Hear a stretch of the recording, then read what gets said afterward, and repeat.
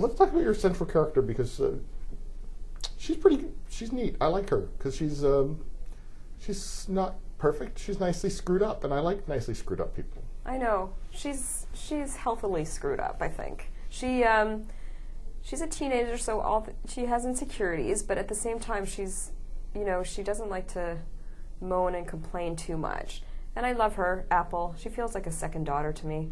Yeah, so I want the best for her, and she does screw up like any teenager, and she goes through the same thing, but it's not just for teenagers. I mean, the central theme of this is obviously friendship, and, boy trouble, of course. But yeah, no, she's a good egg, and most of the kids on the books, obviously are privileged. They live a privileged lifestyle. There's a bit of partying, but it's more in the background. So it really does focus on friendships and things like that. So she's good. She does a few, normal teenage things, but she's a good person who does something bad. There's a difference between bad people who do bad things and good people who do bad things. She's a good person who found herself doing bad things. Mother-daughter relationships are just the most fraught, I think. Tricky, sticky. But when your mother is like Dr. Phil Mina, because she's a pretty much, yes. I mean, she's like Dr. Phil, except she's a woman, right? Yeah, she's, on that level. She's a very famous advice columnist, and she's on a TV show. And it's a bit of a kind of sexy, woman meets two boys. Which one does she go for? It's, it's audience participation, and she's quite famous. So she not only has to deal with someone who everyone knows her mother, but she also has to deal with her mother. So she's a double whammy against her.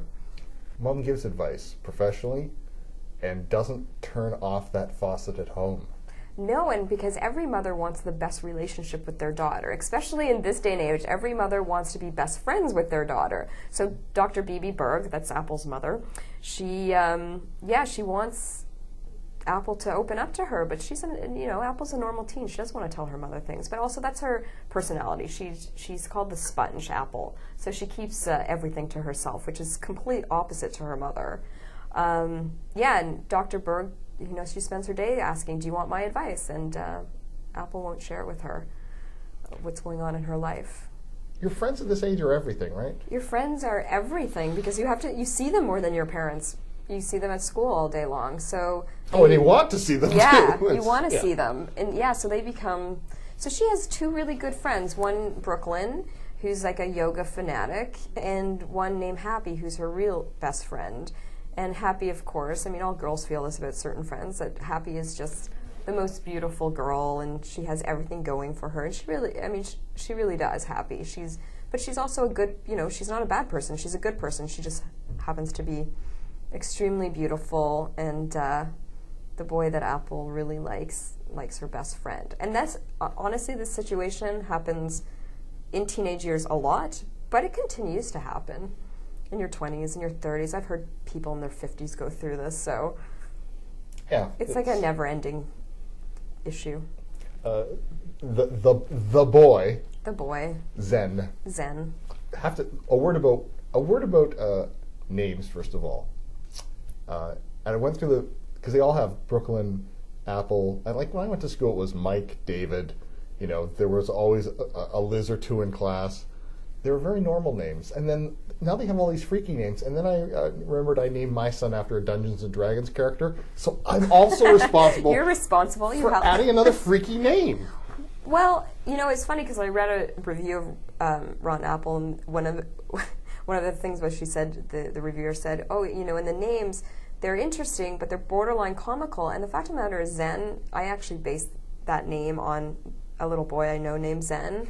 Apple, I did want to name my daughter, but I wasn't allowed. I knew a girl growing up named Happy. Brooklyn, I know a ton of Brooklyn. So they're actually not that comical. They are out there. Mm-hmm. That generation. They've all, thanks to Gwyneth Paltrow's and people like me. Yeah. Yeah. But Did you name your own daughter something weird? Well, I named her Rowan. So, it's different without being, oh my God, yeah. What did, But I wanted to name her Apple before Gwyneth, but I wasn't allowed. I think you're onto something with this. I think you've got a real gift for this.